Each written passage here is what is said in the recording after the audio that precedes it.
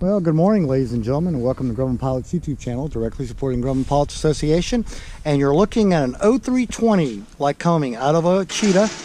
It's got Millennium cylinders, but it's a core engine that we've taken off one of my Cheetahs, and so it's available for sale. So if somebody needs a core engine, 150 horsepower, 160 horsepower, here it is. We've got a bunch of the accessories on the back. So here's the back side. And if you want a rusty motor mount, I guess we can throw that in for part of the package deal. So, hope you found all this useful and informative. Thanks for watching, and have a good day flying your Grumman.